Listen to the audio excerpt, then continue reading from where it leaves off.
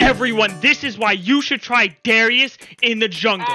Here I, the DUNKMASTER DUDEBAY, will guide you through clearing with Darius in the jungle. We can maximize our early clear with Darius's bleed, runes, and items to fix one of Darius's biggest issues, his movement speed.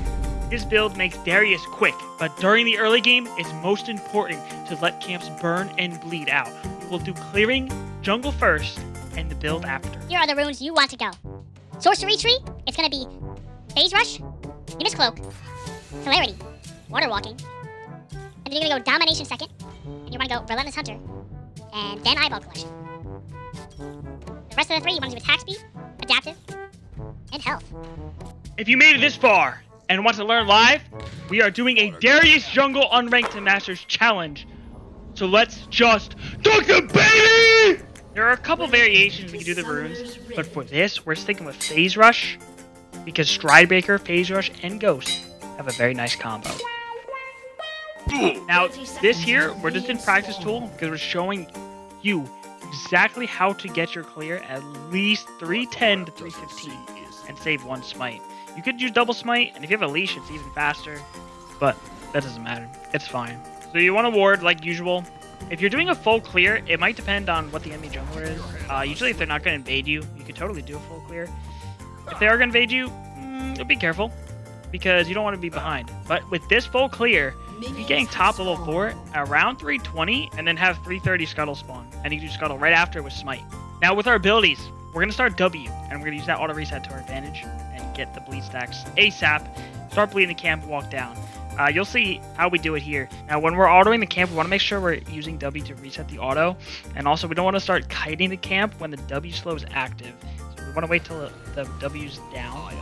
You can check on the toolbar. If you just click the left, it'll be at the top left. Walk down, and then we're going to smite it and use the Nimbus Cloak to get the next camp.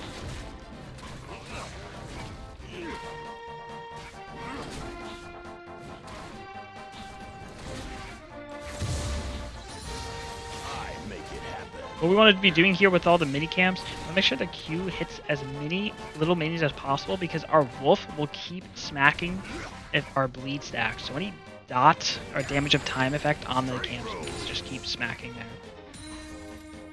There's no I in team, but there is one in Darius. Birds are a little hard to get the Q on everyone. You want to hit the big one and walk down a little bit. It's a little, just weird, honestly. So, good luck! Now with wolves are pretty easy. I mean, there's only 3 of them. The Q can easily hit all 3. You want to try to drag everything over. Using E for this camp is weird, we'll show you, but don't have to use it if you think you're going to get invaded, like level 3, kind of. You can save it. You don't need it. You can just clear it and then get the camp, you know? But, for the blue to drop, we want to make sure we can time everything together. Timing is all that matters with this Darius jungle.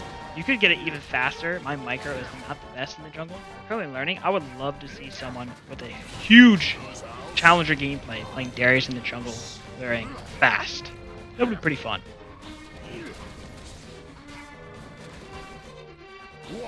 So now you can let this bleed, walk to river, and you got there at like 315.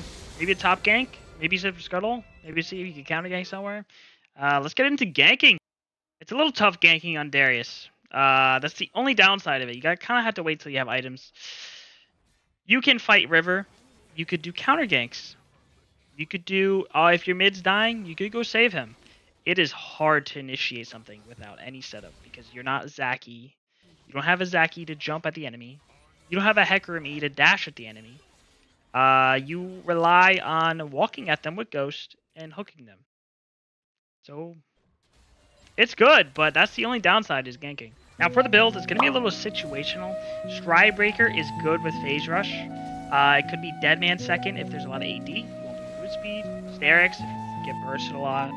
And maybe Force of Nature if they have a lot of AP. But it's most likely going to be Deadman's. Booty's most likely going to be Swiftness. It's cheap. It's fast.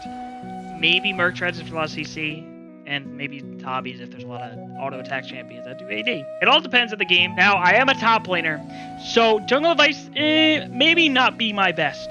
But what I can tell you is to stop worrying and just dunk there, baby! Ooh! Now, why Dunkmaster Darius in the jungle? Because it's fun! And you can have fun playing it. I didn't know he was doing that. We have a series right now, right here. We're playing through everything. Trying to get to Masters. We're currently Plat 3. And it's been a lot of fun playing Darius in the jungle. I can't lie. There's Darius Jungle in less than 6 minutes. Like, comment, subscribe.